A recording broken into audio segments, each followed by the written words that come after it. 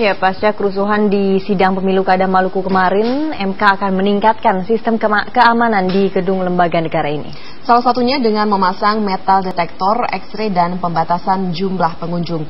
Ketua MK Hamdan Zulfa menjelaskan sebenarnya pihaknya sudah berniat untuk memperbaiki sistem pengamanan di MK pekan depan. Namun sebelum sistem pengamanan baru diterapkan, terjadilah kerusuhan pada sidang Pemilu Kada Maluku kemarin.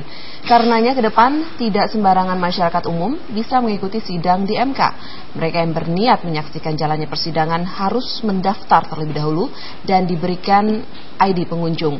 Sementara itu Hamdan Zulfa juga menceritakan pada saat kejadian konsentrasi aparat keamanan terpecah di 3 lokasi, yakni mengamankan demo buruh di depan istana, demo di luar MK, serta pengamanan di dalam ruang persidangan.